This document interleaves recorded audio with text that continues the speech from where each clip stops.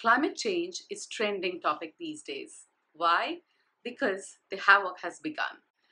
India is being flooded. There are hurricanes in USA, soaring temperatures in Europe. Glaciers are melting, forests are burning, animals are dying. And we are the cause of them all. We have been watching a lot of noise on the climate change action. We can get angry saying the governments of the world are not giving it enough attention that it deserves. But how do you getting angry really going to help? Why should we wait for the governments to wake up and do something about it? Why should we wait for policies or ban on anything for us to get started? So what can we, you and me, do as individuals for climate change? Let's find out.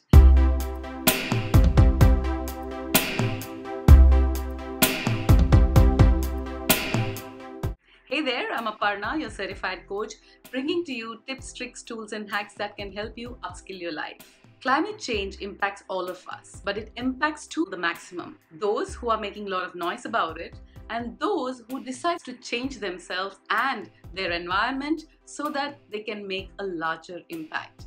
I'm assuming you are type 2. So what can we do to make that change? The biggest issue that is plaguing our world right now is plastic. Well, plastic by itself is not really bad.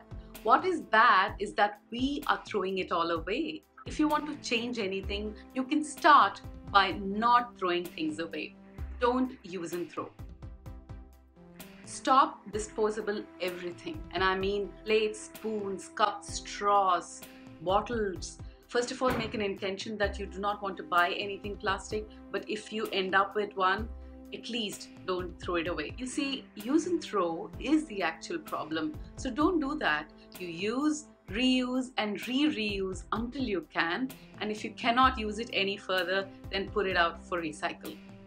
Or you can alternatively look at creating some crafts out of it. There are tons of videos online which can teach you how to create crafts out of these plastics. For whatever you do not throw it on the ground. The second trick is that you save on energy, all types of energy. Change your devices to energy efficient devices like LED bulbs. Just replace LED bulbs, and there's a huge discount nowadays that is available on these products. If possible, install solar energy in your home. Switch off all your lights, TVs, ACs, fans, and even your Wi-Fi box when not in use. Unplug them whenever possible. Get a full load into your washing machine before you start a cycle, and ensure that you use cold or lukewarm water and not hot water.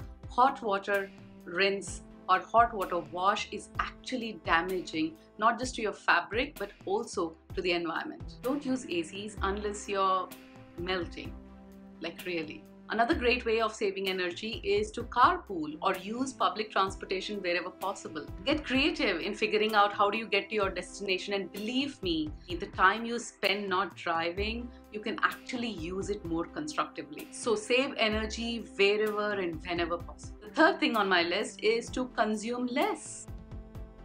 I know the more we consume, the better it is for the economy, but it is not really good for the environment. Capitalism is ruining our planet and we cannot let it happen anymore. Simple living is a virtue that is taught by Bhagavad Gita. This, the Western world sees as primitive.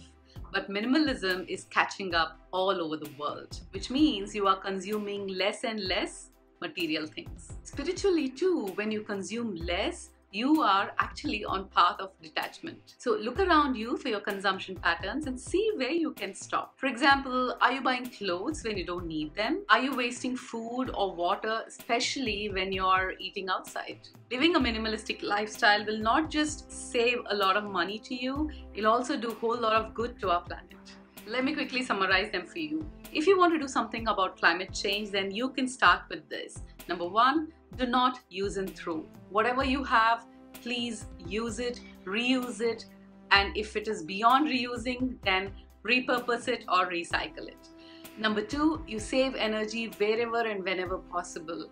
It's just a matter of getting into a habit of switching off the lights in your room as you're stepping out. This is something that is already there in our DNA, so just wake that up and put that to work. And number three, consume less. The lesser we consume, the more happier you will end up being. And that's exactly what minimalism also teaches you. Wait a minute, how is this really going to help climate change? Well, when you make a change within yourself and around you, you are leading by example. And when you talk about it, you tend to influence people around you to also make those positive changes. This is exactly what our Prime Minister Narendra Modi ji has been talking about, Jan Andolan. Having a simplistic life where you care about yourself, your health, your family, your environment, and ultimately to your country and the world. Do you have any other ideas that we as individuals can do to add to our climate change action? If you do let me know in the comment section below, or you may reach out to me in any of the social media platforms that I'm in. Thank you so much for watching.